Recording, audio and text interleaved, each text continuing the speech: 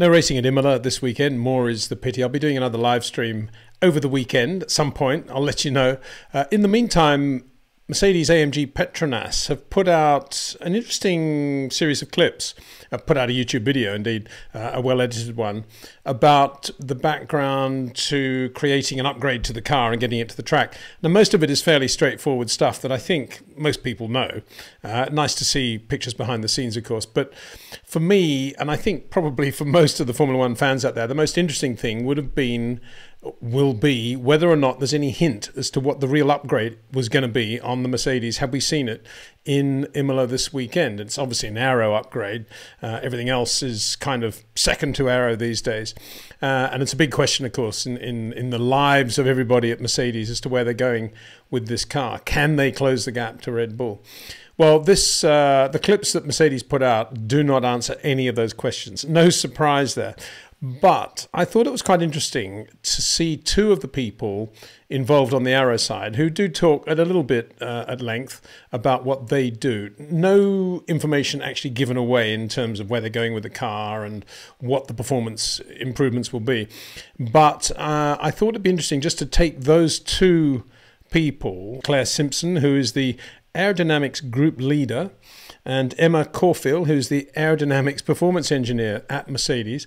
I'd never heard of their names before, got to see them before. So the main purpose of this video is not to say this is where Mercedes are going and this is what they've done wrong and are they going to get it right in the future. It's just to meet two of the people that we don't normally hear about in the aero department, this critical department at Mercedes, which, let's face it, over the last 18 months, 2 years, has got it completely wrong. I'm not saying they won't get it right, and this is of course, no suggestion that any of the people here are not absolutely very good at what they do. But given the vortex in which Mercedes find themselves at the moment, in this aerodynamic quandary of where they're going with the car and how good the Red Bull RB19 is, I thought it would be interesting just to put together, which I've done, the two chats with these two engineers to get a feel for the people behind the scenes at Mercedes in the aero department. So here you go. The process that we would follow in terms of putting together an aerodynamic upgrade is, first of all, identify what we want to improve in terms of the airflow around the car. The second part of it is then to come up with different ways of trying to target that with the geometry and within the regulations that we have. And then we would do a mixture of testing. So we'd run simulations to try and understand if we can manipulate the flow field in the way that we want to. And then if something was to be successful from that test, we would then take it into a wind tunnel test and try and understand if it's improved the aerodynamic performance or not.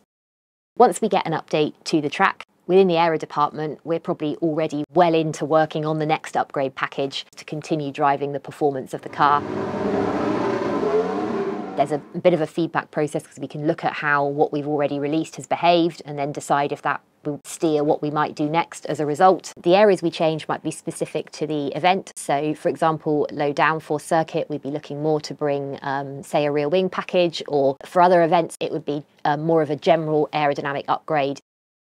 So once an update makes it to the track, the way that we analyse it will vary depending on if it's an update package or if it's just a single component. For those smaller components, they're a bit easier to fit at the circuit. We have hundreds of sensors all over the car that allow us to measure the aero data. This is streamed real time. We're able to do initial analysis on the updates when the car is still out on track. For the larger aero upgrades, it's a bit more difficult to fit that into a single race weekend, and so we have to make sure at the previous races we're collecting enough data so that we've got something to compare back to. When it comes to analysing the aero update and checking that it's had the desired effect on the performance, there are kind of three main areas that we look at.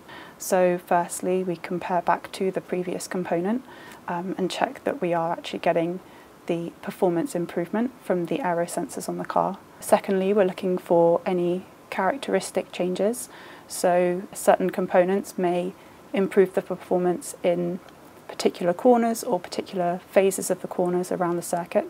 And then finally, we compare these results back to the expected results from the wind tunnel as well. This wind tunnel data also feeds into our simulation tools, and that allows us to see which corners around the circuit we think that the performance improvement will be the largest.